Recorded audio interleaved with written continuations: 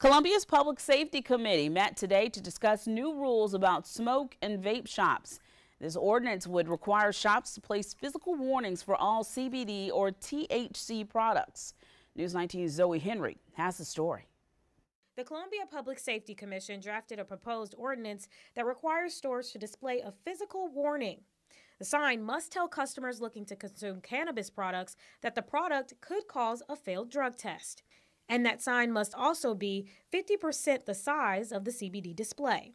You know, what's happening out there is everybody's advertising these products and they appear to be legal to sell in South Carolina, but nobody's talking about the downside. City Councilman Joe Taylor is talking about cannabis-related products like THC, Delta 8 or 9, and CBD, all found in smoke or vape shops. Connie Jackson with Crown Town Cannabis says these products are classified as full spectrum and broad spectrum. Full spectrum contains the full legal limit of THC, which is 0.3%. Broad spectrum contains only CBD. It's no THC in there at all.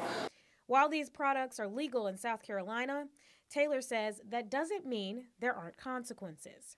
And they're doing this stuff and failing a workplace drug test or failing a drug test at school.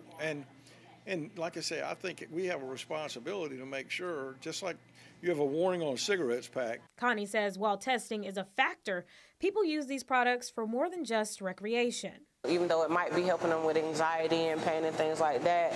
Taylor adds, the point of the ordinance is to ensure people know that these products can show up on a drug test. In Columbia, Zoe Henry, News 19, WLTX. That ordinance will now go before the full council at next week's city council meeting. CBD is an active ingredient in marijuana. It isn't the part of marijuana that can make a person quote unquote high.